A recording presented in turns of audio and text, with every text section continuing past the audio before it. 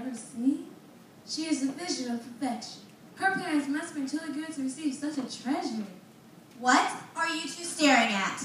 You were just what? Staring, gawking. Why don't you two go somewhere else and mind your own business? Forgive us, Princess. We didn't mean to offend you. We humbly beg forgiveness. Yeah? Well, forgive this.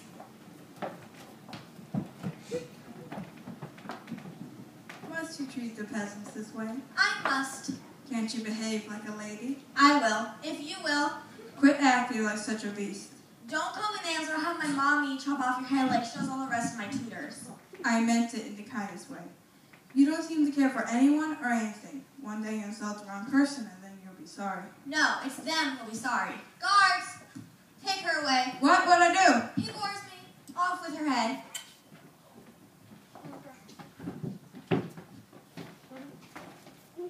So, what's on my schedule today? Yes, Princess? Read me my schedule. Well, you have a hair appointment at 9 and a dress fitting at 10 and then... Enough! I want to have a party instead. But, Princess... But what? But of course, I arrange it immediately. Good scrap. You keep that head about you. Just call it.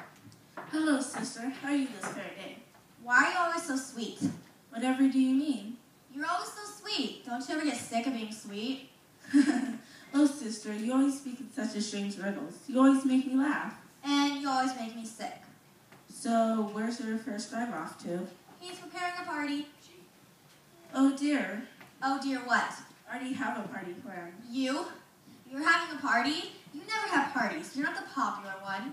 That's what I thought, too, but Mother insisted. Whatever for? Well... Out with it, girl? There's this prince. What prince? Prince Andreas of a crime. Never heard of him. He's soon to be the king of a crime, a kingdom far east of here.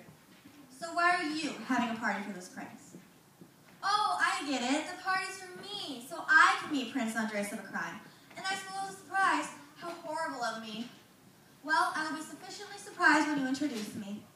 Well, actually... I must go try my best dress. I know one can't improve on affection, but I must try. Well, actually, the party was for me.